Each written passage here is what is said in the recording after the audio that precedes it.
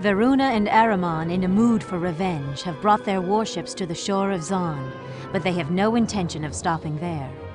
A lone nomadic hunter from Zon, Mishana, encounters a Varunan base under construction. There was little time to warn his people. Varuna would spill into the interior within days if they were not stopped now. This puts their monarch, Queen Thirsha, at risk. With his fine tracking skills and a little luck, he seeks the lair of the stone giants.